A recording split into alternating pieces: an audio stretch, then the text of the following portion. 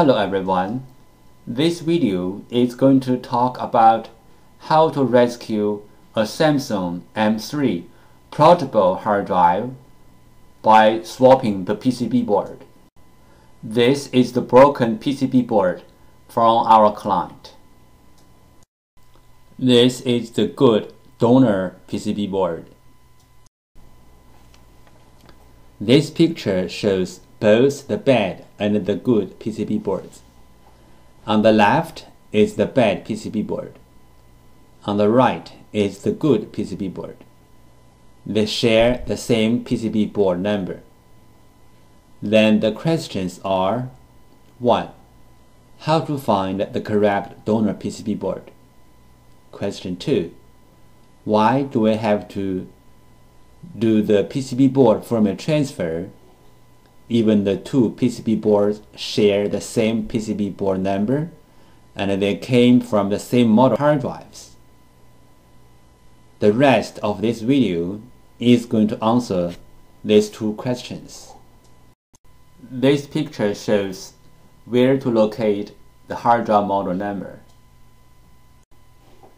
This picture shows where to locate the PCB board number. It is inside of the board.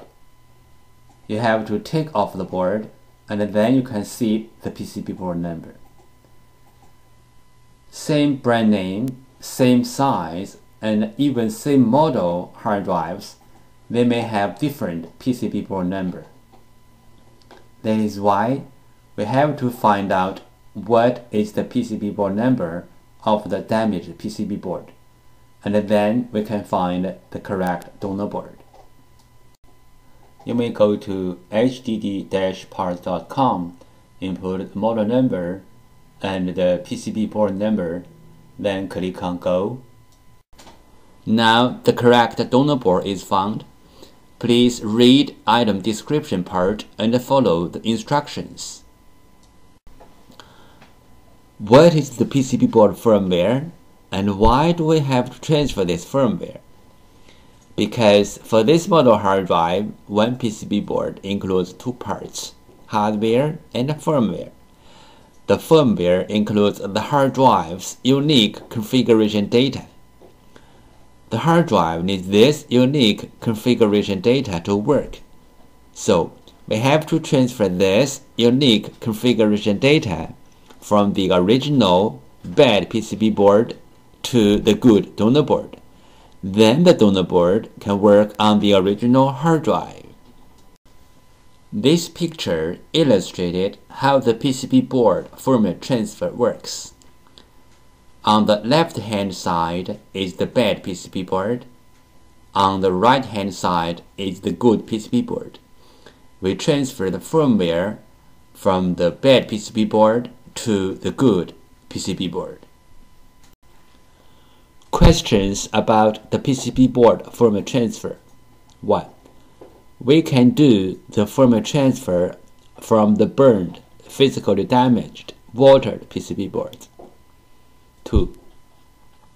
PCB board firmware transfer is different from the hard drive firmware upgrade. PCB board firmware transfer is to copy the board firmware from one board to another board. Hard drive firmware upgrade is to upgrade hard drive's own firmware. It has nothing to do with another hard drive or other PCB board. 3. We do firmware transfer for our clients for free. 4. We offer worldwide free shipping to ship the donor board to our clients. This picture illustrated the procedure of fixing a hard drive PCB board. First, the clients sent in their PCB board. 2. We fix the PCB board. 3. We ship back the PCB board to the clients. This picture shows how the clients ship their PCB board to us to do firmware transfer. We receive many questions regarding the hard drive PCB board firmware, also called hard drive PCB board BIOS. and the hard drive PCB board compatibility. So let's talk a little bit more about this in general.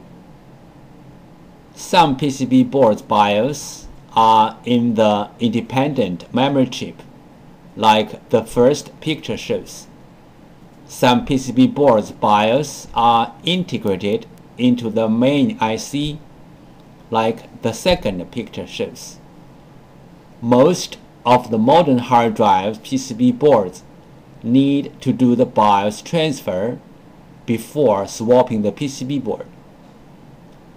Even the donor boards are identical with the original boards in hardware. We have to transfer the BIOS from the original board to the donor board. Then the donor board can work on the original hard drive. The third picture shows some of these PCB boards. But there are some hard drive PCB boards do not need the BIOS transfer. As long as the donor boards are identical with the original boards, you can swap the boards directly. The fourth picture shows some of these kind of boards.